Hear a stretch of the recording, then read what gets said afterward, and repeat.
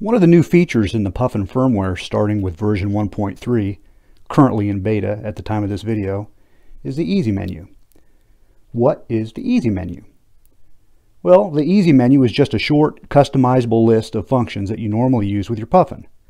The old main menu was getting long as I added more and more features, and this just makes the interface a little more user-friendly. So it's useful for new users who are intimidated by the Puffin's growing and expansive feature set with just a few controls like gain, warmth, air, and magic on it. But it's just as useful for the longtime Puffin user, as you can customize this list of controls exactly the way you want. And you don't need to scroll down a long list every time you are toggling magic on and off or switching between stereo or mono mode. So here's the traditional full menu, which is the way Puffins have been since the very beginning. The full menu is a numbered list, and it's a big loop, as the end of the list connects back to the start of the list. You have the VU levels in between, and then we're back at 1. And I did this because I knew that, hey, if you're at the top of the list, it's easier to get to the bottom of the list by just going up.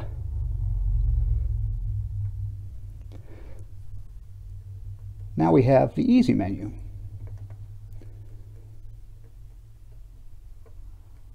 Which is item 21. The Easy menu is not numbered, and it doesn't loop. It's bounded by the top and bottom functions. So with these differences, you automatically know which menu you're in at a glance. No numbers, it's shorter, it's bounded. You don't get in a loop and get confused.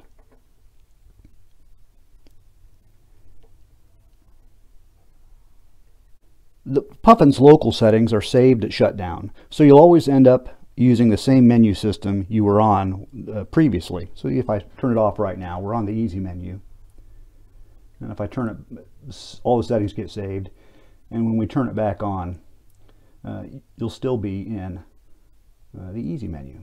You'll be at the top of the Easy menu. And if you were in the full menu, you'd be at the top of the full menu. Let's go back to the full menu. On the full menu, you can tell what is also mirrored to the Easy menu by looking at the periods after the numbers. So we have a numbered list here, and we have little dots, periods, after each number. And the little periods, the little dots, mean it is not on the Easy menu. It is not mirrored to the Easy menu. But the fat periods mean it's also on the Easy menu. So there we see that gain and warmth and air are all on the Easy menu. We can toggle this by pressing the select button for just a second. 1/1000. Now the little dot became a fat dot, and volume is now on the Easy menu.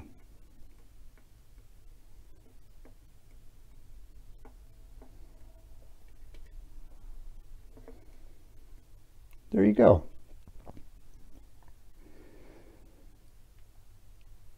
You can also take any of these items off the Easy menu, the same way you put them on, by just holding the select button for a second.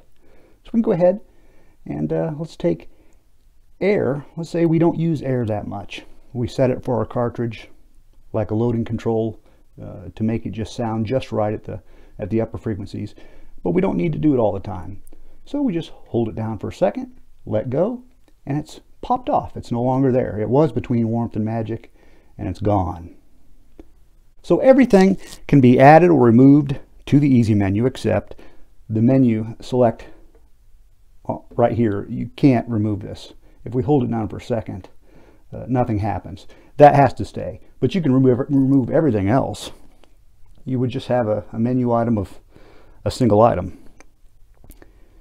Also, on the full menu, I have the new test and measurement suite. We have this collapsible menu of test items with RPM checker and azimuth checker. That has to stay in the menu, in the full menu, and can't be moved. But anything else can. Heck, even these VU readings here. The A, AV, that's the input at the ADC, those levels, and that's the average. And the D is the DAC average levels. And we toggle between average and peak there. But right now we're on, let's say we wanted to look at the output average levels. Well, just hold it down for a second. The little periods become fat periods. And now that is also on our easy menu. Let's put grade on there too. I like to grade my records.